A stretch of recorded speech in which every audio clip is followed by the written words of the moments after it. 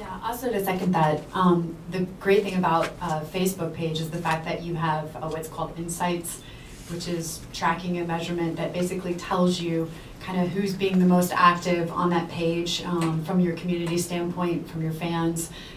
Where are they coming from? Are they coming mostly from the Midwest or the South or the East Coast or maybe China? Who knows?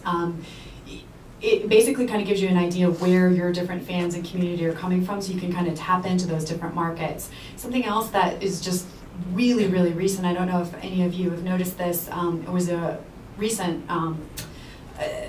iteration for Facebook that came out, which is subscriptions that Google Plus did. Okay, so this really affects Facebook fan pages in a big way.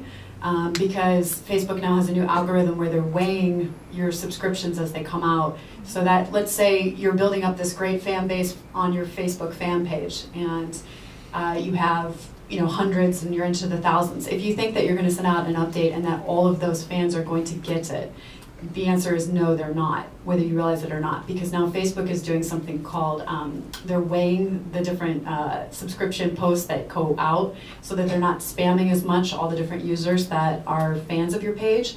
So a way that you can make sure that people see all of your updates is by making sure that they're keyword heavy, and when I mean keyword heavy, just words that people would search on Google or a search engine, and also add photos, video. Those have higher weights, and so those are going to show up in more users' feeds as a result, so they'll actually see that.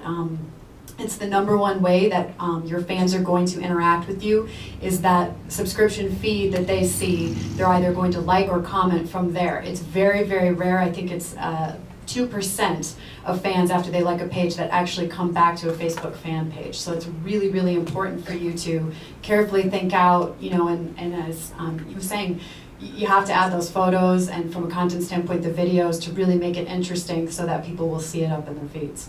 So